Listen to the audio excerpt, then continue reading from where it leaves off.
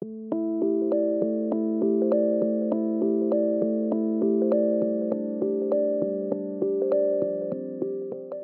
most brilliant concept in all of Chinese medicine is something called the energy dynamic, or qi ji.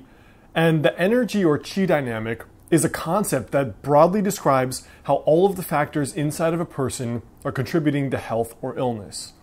So the qi dynamic is something that includes your diet, it includes your temperament, your character, your predominant emotional patterns, it includes emotions, it includes including external weather, how much you sleep. All these other factors are built into one concept called the energy dynamic. And the highest level of physician, all our ancient texts and medical texts, the best physicians all talk about understanding the energy dynamic as the most important aspect of diagnosis and treatment before you do anything with acupuncture or formulas. So in this video, I'm going to introduce you to this concept called the energy dynamic, what it is, how it works, and why it's so important.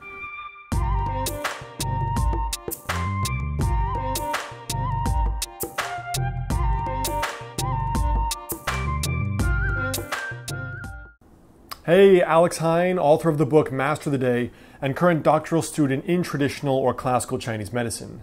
Now, I've included the first link in the description. There is a free download, little infographic, on 5 daily practices you can do to add 10 years to your life with traditional Chinese medicine.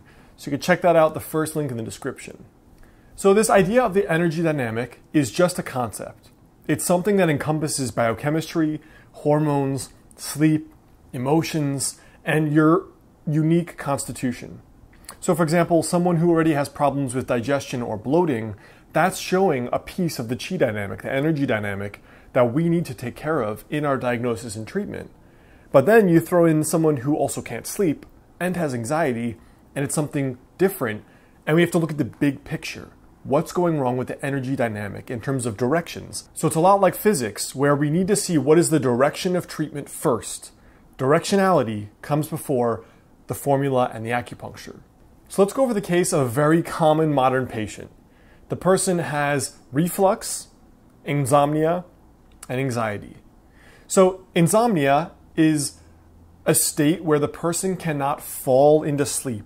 The ability of the body to just lay down, withdraw in, and pass out is not working anymore. There's dysfunction. Acid reflux is called stomach counterflow. So the energy of the stomach naturally wants to go down. If it goes up, burping, hiccuping, nausea, and ultimately vomiting. That's the most extreme stomach counterflow. And with anxiety, the person's kind of like this, like vibrating on edge. Like the nervous system is just like whacked out. Like, where's the threat? Where's the threat? Where's the threat? You know, it's really on edge. Now, that is obviously not a normal state. The healthy, well-rested, well-balanced person is calm. They're not easily rattled. They're not easily upset. They're not easily offset. So anxiety is a failure of this like the warm blanket reflex. Mommy puts a blanket on you in the middle of winter and you just kind of settle in.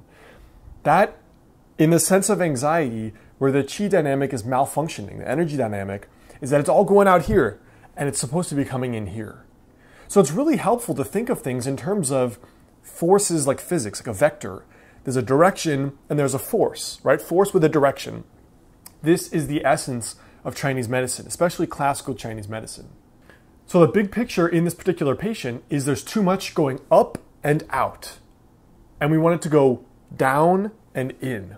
So that's what we want the acupuncture and the actual herbal formulas to do, down and in. So why do we treat this energy dynamic? The point is that number one, this is understanding the essence, the behind the scenes energetic or non-material pattern that creates the physical symptoms. This is really considered treating the root according to Chinese medicine. And all of Chinese medical theory is based on this first, not on treating symptoms or treating diseases. So the beauty of this is that not only can you treat something before you even know what it is, you can have anything walk in your door. And if you're skilled at spotting the energy dynamic, you can treat it. You don't even have to know what it is or how it happened or where it came from. You can treat it. Because the symptoms, the pulse, the tongue, the channel palpation, and the symptoms all indicate where the energy dynamic is going. Usually it's going too much up and too much out and not enough storage and downward in modern people. So you can get started even treating complex cases and understanding what is the root before treating it if you know the energy dynamic. But most practitioners are stuck with, if they don't know that, just using a pill for a symptom, much like an allopathic physician would. So that's an intro to the energy dynamic or qi dynamic, one of the most important concepts in becoming a skilled practitioner of classical Chinese medicine and understanding what it is and how it works. Now again, in the first link in the description, I've included the free guide on how to add 10 years to your life with 5 daily practices. So you can check that out, the first link in the description. And you can also check out my last 2 videos right there and right there.